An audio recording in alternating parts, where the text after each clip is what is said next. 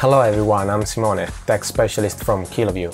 In this video I want to show you how to install the firmware on a D350 using a USB flash drive. This comes really handy if you can't access the web UI or you don't have access to a local area network. This tutorial applies to both D350, D260 and the new MG300B2. In order to perform this, you just have to take one USB drive and format it into FAT32 file system, have a needle to reset the encoder, and then you're good to go. No further hesitation, I'm gonna show you how to perform this right now. First of all, let's download the firmware from the Kiloview site. I'm gonna select Video Decoder D350 and I'm gonna download the firmware. Now let's prepare the USB stick. Here I got my USB drive. Right click on it, select Format, select FAT32 and under Allocation Unit Size select Default and start the format. Okay, we have completed this task. Let's copy from the download section the firmware into the USB drive.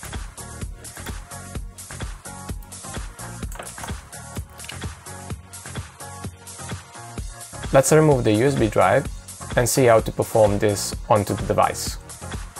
Okay, let's power the unit first, insert the DC power supply into the unit and wait to boot.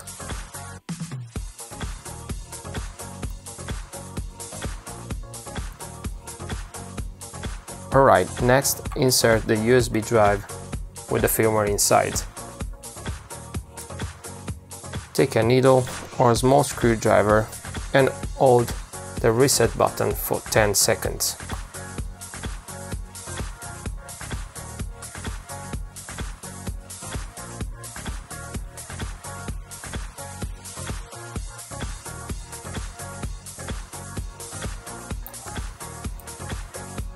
As you've seen right now, the sentence updating is appearing on the screen.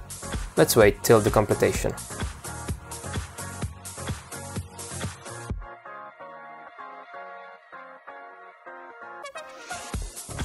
Alright, you see OK. So we can power off the device, remove the USB stick and power on the device again to let the firmware finishing update. The device will reboot 2 times before it will be ready.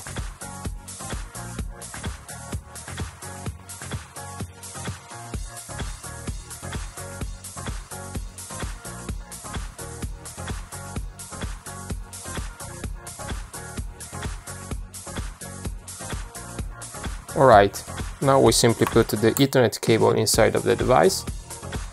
Our DHCP server will give us an IP address and we can access the web UI of the decoder. Okay, after inserting the IP address given by our DHCP server, let's log in with the standard admin because it will be reset everything inside of the decoder, change the password and log in back.